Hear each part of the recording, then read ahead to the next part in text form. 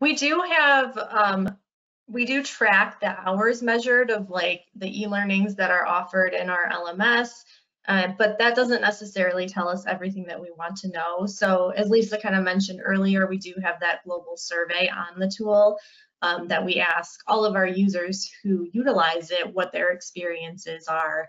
And we ask them specific questions, you know, what e-learning specifically was great or what one was lacking. So we try and pull that data out.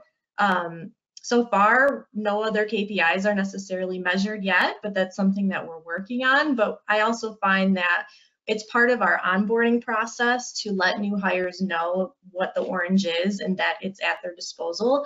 So I find that it can help with onboarding quicker as well, because since we're letting them know what it is and that they can use it, they can go on as they're learning their new job and look things up. You know, it's our internal Google. So